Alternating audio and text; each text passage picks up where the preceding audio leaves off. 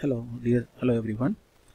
I am here in this video. I'm going to teach you about the simulation of parallel plate using parallel plate capacitor using the finite element method, that is software.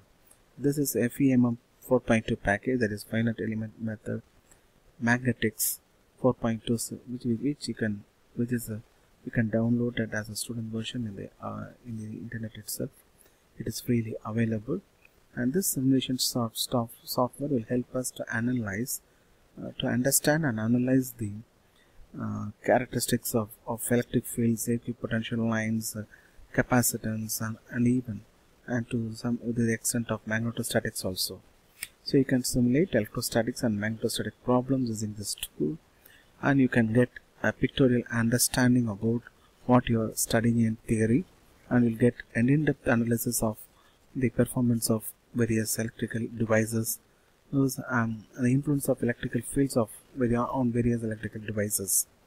So this is in this session I'm going to teach you about the simulation of a parallel plate capacitor, and of course there are many more combinations of things we can do it. So because it's just an introduction, I'm going to teach you only about the parallel plate capacitor. So other things, so we will learn while practical classes are going. Okay, so in this, what we are going to do here is, what we are going to do is we are going to open the FEMM package. So type the FEMM here. FEMM 4.2 is coming, and then select it. Now we get a screen like this. So click the new button. So to create a new project, and here you have to select which type of problem you want. So here you see there are 4 kinds of problems you can simulate using this FEMM 4.2: magnetics problem, electrostatics, heat flow, and then thermal and current flow problems. So here to start with, we are going to use the electrostatic problem and select the electrostatic problem and click OK. Now this is coming here. So this is about this. This is just introduction here. So open the software. So create a new project, and then select electrostatic problem. You'll get a screen with grid. That's what is available here. This is the screen with grid. Okay. So this is a plain grid. Now we are going to simulate. We are going to design the things. So first step is we have to create or construct a model. So what we have to do is to create a model. These are the steps. First thing is click problem in the toolbar, and once you click the problem definition, there is a pop-up menu will come, a box will come in which you get a problem definition, and from the problem definition you have to carry out these 3 things. So that is, you have to select the type of problem, you have to select the units, that is inches or in centimeters or millimeters, whatever units you want to use it, and then you have to fill the depth length. Okay, now you go to the software. So this here is, so here you see that this is the thing. So go to the problem. So now this is the problem definition is popping up. So here there are 2 types of types. One is a planar type, another one is an axis symmetric type. So in the planar, so here for now in this, for parallel plate capacitor, we are going to choose the planar type, and you can choose the type of whether the dimensions you are going to mention are inches or millimeters or centimeters, whatever it is. So we'll keep it as inches. You can keep the depth. Depth means, for example, if it is a cable, means what is the length of the cable. That we call it as the depth here. If the capacitance is what is the width of the parallel plates, that is the width, not the gap between the parallel plates. So we have the width. So that we call it as width. Now we keep 10 inches. That's sufficient of. Okay. Now it's complete and we click OK. Now this part of problem identification and definition is over. Now coming to this. Okay. Next click OK, then it is OK. Fine. Now we have to go for the model construction. So a parallel plate capacitor is equivalent to a rectangular box. So what you have to do is, you have to do a rectangular box. So these are the steps we have to do. These are the steps involved in drawing the rectangular box.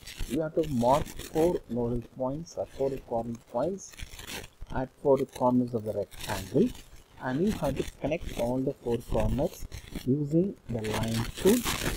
From the line tool, so you have 4 lines. The top and the bottom line are considered as conductors, and the space in between the top and bottom lines will be considered as a dielectrics. So now we come to this tool. So here is the nodal point. So I keep 4 nodes here, and here. Now it's okay. Now I have to draw the lines. This is the line. Here, this is another conductor. Now I have to close it, so I cannot open it. Have an open boundary to get the solution. So it's over. So the rectangular box is over. Okay. So in between space, you have to keep it as a dielectrics. So this part is okay. And now coming to the screen. So the next what you have to do is, let's look into the steps. Okay. So now we have to define the conductors. So we know that the top line is the conductor and the bottom line is the ground. But the software we have to feed it. We have to ask simulation tool to consider which one is connector and which one is going to be the ground. So what I have to do? So these are the steps. Just look into the steps, and now we go to the software tool, and I'll teach you here. So here coming to the software. So go to these properties. So here there are many things. So now you have to choose the conductor. So in the conductor, add property. So we have to give the name as conductor, or you can give the conductor. And now what should be the, if it is a conductor, what should be this voltage level? So you can keep the voltage level you want to add. So I keep it as 100 volts. I put it as 100 volts. Now it is okay. Now the conductor is safe. So this is only for the top line. And now I have to add the ground. And ground is also a conductor.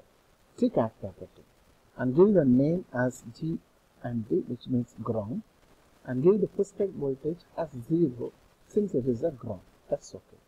Now the conductors are marked. Okay. Now click everything is fine. Again, go to the properties, select boundary and add property.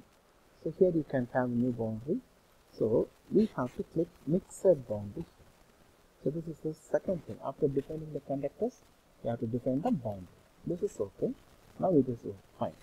Now the space in between, we call it as the dielectric material. How to choose the dielectrics? So again, go to the properties. There is a materials library. In the materials library, we have many numbers of dielectric materials. So I want to choose air as a dielectric, will bring it down. You can keep mica as a dielectric, will bring it here. You can use nylon, you can use paper, you can use the low density polyethylene or high density polyethylene. There are many materials. Which material you want to choose, you have to bring it down. So otherwise take it out. Okay, that's all. So now you have 4-5 options.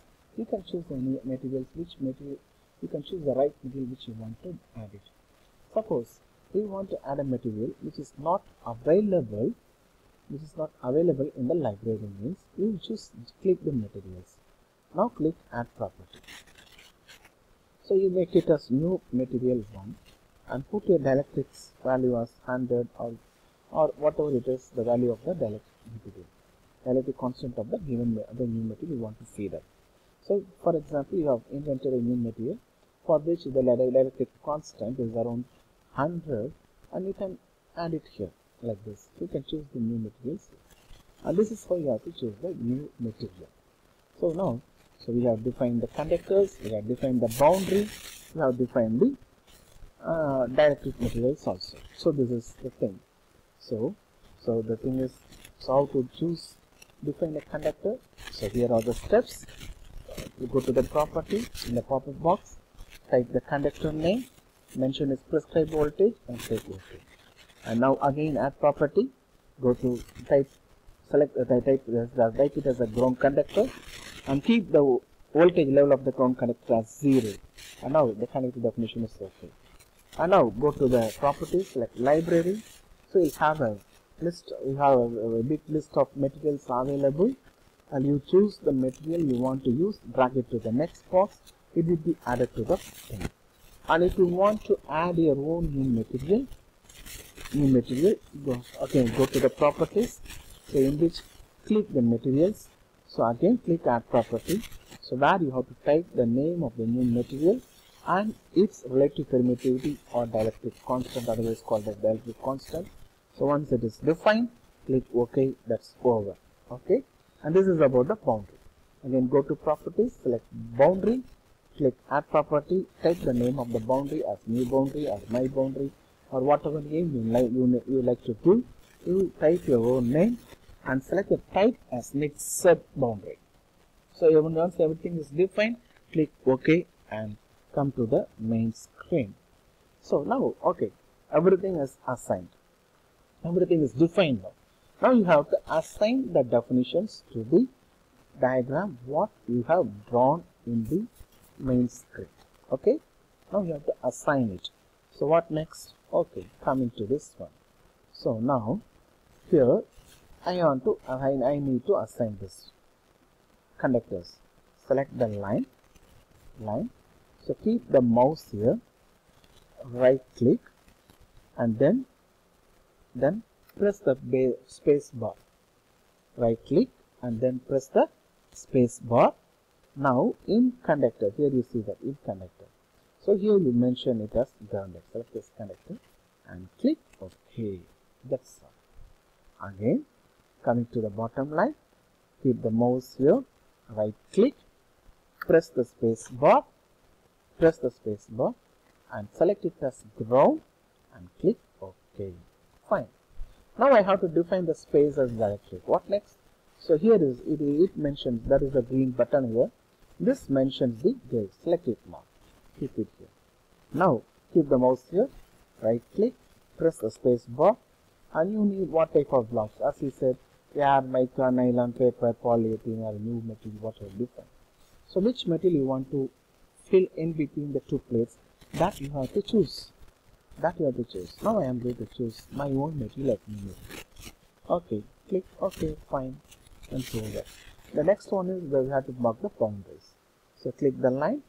So keep the mouse at near the side lines. Right click, press space bar, and select the boundary as new boundary what we have defined already. And similarly for the right hand side also, keep the mouse near the line. Right click, press a space, and in the segment property choose new boundary and click OK. Now everything is defined. So what is you have to do? One thing is we simply forget to save the file. So the next immediate step is you have to save the file as my first FEMM project. This is my first, so I keep it here like this. Okay. Now it is saved. So now everything is saved. So now you have to create the mess. Everything. Now the mess is formed. Once the mess is formed, the problem is ready for simulation. Once again, we recall what we have studied. Once again, we recall it. So how to assign? So select the line and click the mouse button. Keep the mouse pointing near the top line. Right click, press space, and then select it as a conductor. Again for the bottom line also. Similarly, side lines, you keep the mouse near, right click, space bar, press space, and then select the boundary type for right side and left side lines. And similarly, so you have to choose the emblem, green symbol, and okay, place it near the in between the two conductors. Right click and select the type of materials, and once everything is saved, after saving, click the mesh tool to form the mesh. Once mesh is formed, the simulation is ready to the diagram is now ready for simulation. Click the simulation tool. Once simulation is over, you have to go for the analysis. Let us see how it goes. So now the mesh is formed. So here you see the simulation. There is a gear-like structure. So press it. Now the simulation is over. It's a very simple experiment. Also simulation runs within a fraction of a second. Now you can see there are two spexes where this means that you are going to do lenses. Using the lens, you are going to do the indent analysis. Press it. Oh, what? Oh, what a beauty! A beautiful image is coming, and this image shows how the field distribution, how the potential distribution takes place in between the two conducting plates. So this is a beautiful diagram. Looks very colorful, and this is the diagram which we are going to do or carry out analysis. What are the analysis you are going to do? So here there is a node. So select the node and put nodes at between any 2 points where you want to do the analysis. After that, select the line tool, and between the nodes you have draw the line. Anywhere you can, between here and here, here and here, or here and here, any 2 places. Now the line is drawn, and there is a symbol called that points like a graph. Now select the graph. So see, this is other plot types. So here you can draw the plot, that is voltage, magnetic flux density, so normal and tangential flux densities, electric field intensity, normal and tangential, everything you can draw here. Now I want to anything, whatever you want to draw, you can select. So I want to draw the voltage. So how many points and everything you can do that. Okay, now click OK. Now you got the graph. So from 100 to the last 10, how the voltage distribution is coming out. So that is as a linear drop in voltage from the top bottom to the lower bottom. So we know that lower